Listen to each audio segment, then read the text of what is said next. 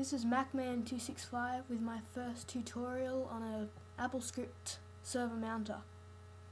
I've got a media server that holds all our music and our videos, but I have to mount it. It's a Windows server, and I have to mount whichever drives I want to use every time I want to listen to my music or my photos.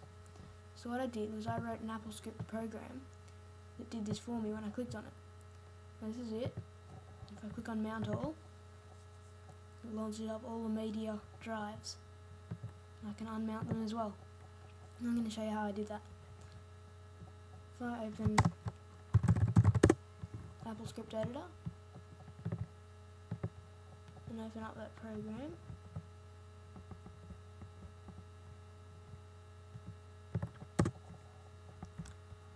in here it has the code of my program, and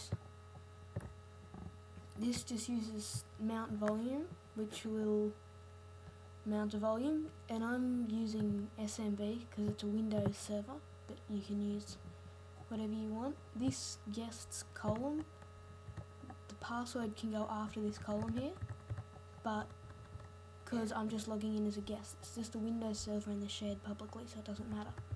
So I can just put guest, then a column with a blank password, and it will log in as a guest. Now up here, I've got set answer to the button returned of display alert.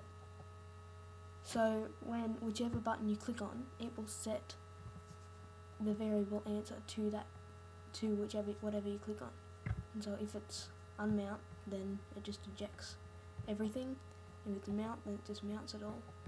Cancel is, if I put cancel button is to cancel, it'll automatically cancel when you click on that.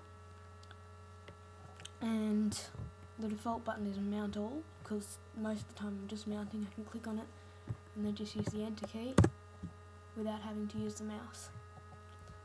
And they just all nicely pop up there. So I'm going to put my code up with this, and I can probably put a copy of the app up. And if you learn Applescript, then you can do all little tools like this basically by yourself. And I just built this in maybe 10 minutes, and it's very handy and I use it all the time.